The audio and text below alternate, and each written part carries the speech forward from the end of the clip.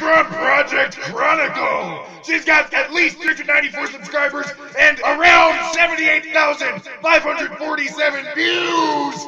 She could kick your ass in less time than it would take her to make a delicious mug of tea. It's Abigail Dufo! Hey guys, okay, so this is the second video where I screwed up with the audio because my webcam sucks. So I don't even remember what I was talking about, but I figured I'd give you something to look at. So yeah, I've gotta do all the stuff, and then, okay, so we were finding the spirit well, and basically how this part of the last quest of Diablo works as of Reaper of Souls. You meet this shadowy person, or this spirit person. It's someone irrelevant to your character's class. So the demon hunter meets her sister, the barbarian meets someone who watches over all barbarians, the crusader meets a mentor, the wizard meets an old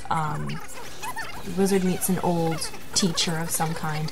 Like, it varies. And I think the crusader is the only one where you get different people if you're male or female, so you need to get both achievements.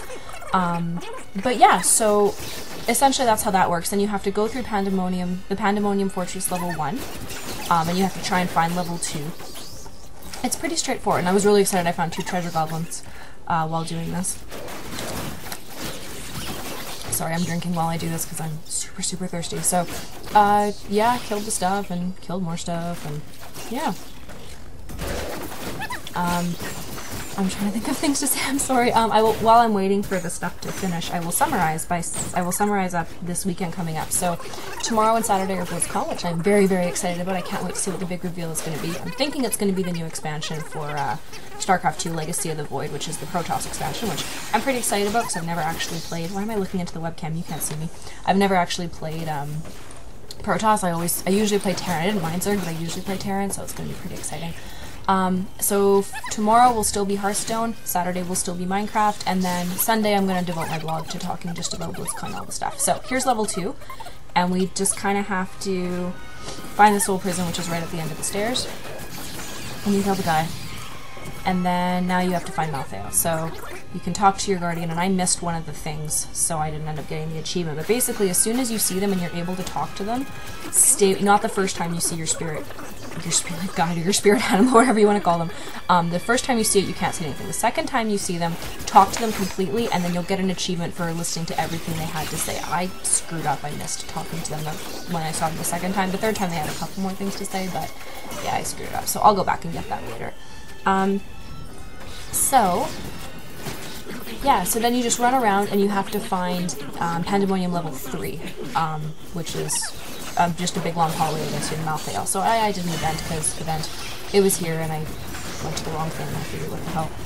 Which got me a radiant chest, and I got a cursed chest part of that achievement.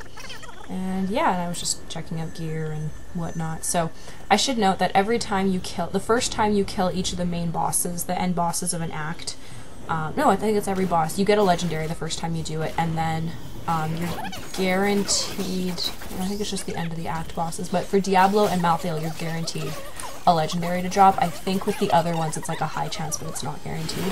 And it's only the first time you do on a character. And I picked up all the books as I went. Those, there's little books, Ancient Writings and Path of the Legend, I think, or something like that. Path of the Ancients, something like that. Path of Wisdom, I don't really know, but click them as much as you can. There's lots of stuff to read in Pandemonium, so if you click as many of them as you can, it just means you won't have to run back and do it later. But given that there are multiple events that you will have to go and check out, you might as well, you can do them as well. Doesn't really matter. And yeah, I know I sped this up a lot, but I did not want to have to talk to you guys for like at half an hour. This was a longer video today. So, alright, so there is part 3, or level 3 of Pandemonium, and you cross the bridge, you go through the portal, and you fight Malthael. So Malthael's kind of a weakness, I'm not gonna lie.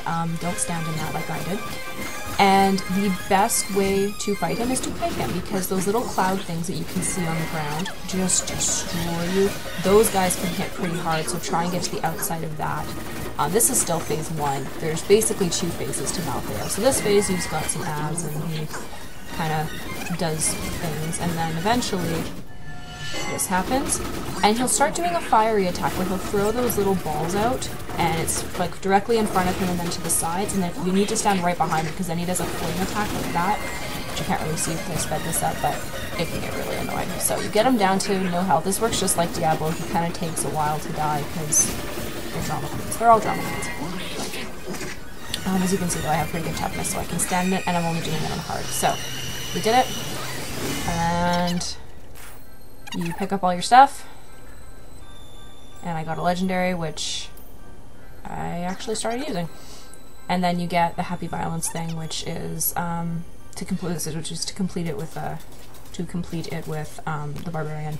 So you get an achievement for completing Act 5 with each of the classes, which is one of the main reasons why you do that.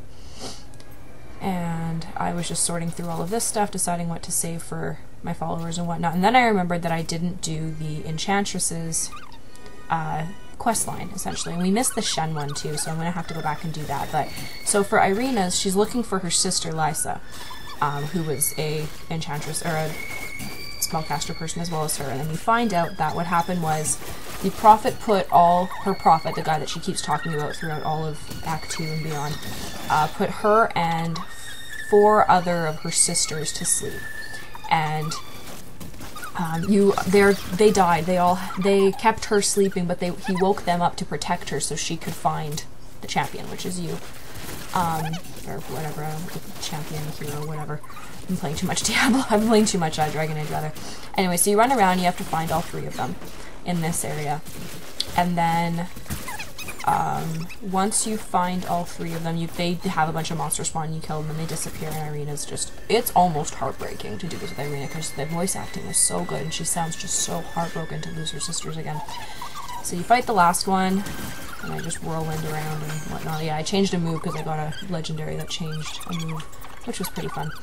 And then you fight Lysa, and Lysa's like, no, I didn't want to do this, I didn't want this, I don't think it's fair of you to ask me to do this. And she ends up kind of going crazy, and Irina's like, yeah, I can't exactly blame her. So I got the Girl Talk achievement for doing all of that, and then I got the one for doing all of the quests and all the talking with all of them. So we finished Act 5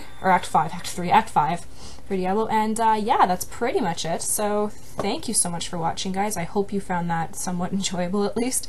Like and subscribe if you feel so inclined. Have a beautiful day.